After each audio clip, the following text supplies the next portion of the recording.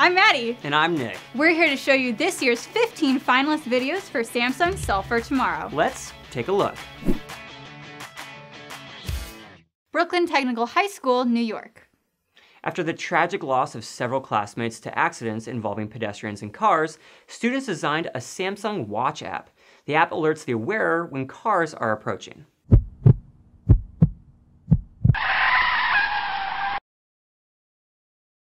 Three of my friends from middle school were hit and run over by cars, all within 15 months. In cooperation with the Mayor's Vision Zero initiative, I created the Vision Zero Youth Council to raise awareness among all students in the city.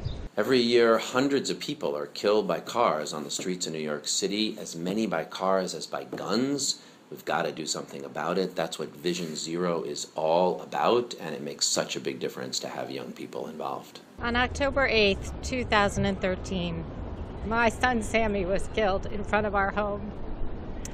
This technology is so important. It will save lives. Allison, one of the creators of this video, was a friend of Sammy's and the other two boys killed here.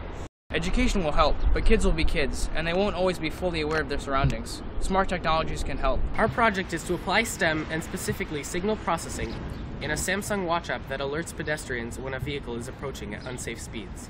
Regular sound waves can be described by their period and their amplitude. So different sound waves have different amplitudes or periods.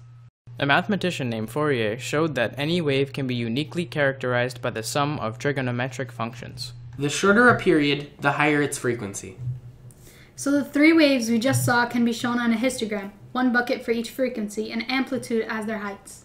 This principle allows us to recognize an engine's sound. When a car is stationary, the sound waves it emits are identical in all directions. When a car is moving towards us, however, the period of the sound wave it emits is compressed. This is the Doppler effect.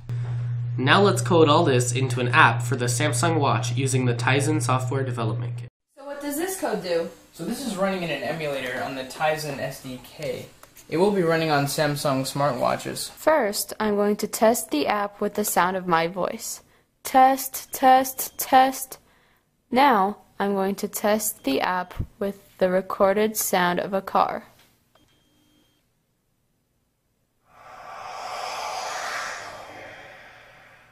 Now let's see this code in action. As a first step, we'll run the prototype on a laptop. We got some good stuff right there. The next steps of our project are to decrease false negatives and reduce false positives.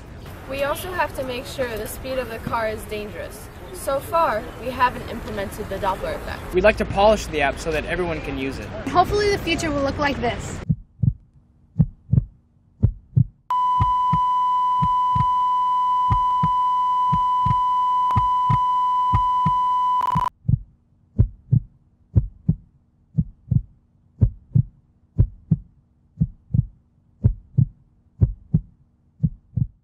That's pretty awesome. Want to vote for your favorite finalist? Go to samsung.com/solve to learn how. Ready, Set, vote! vote.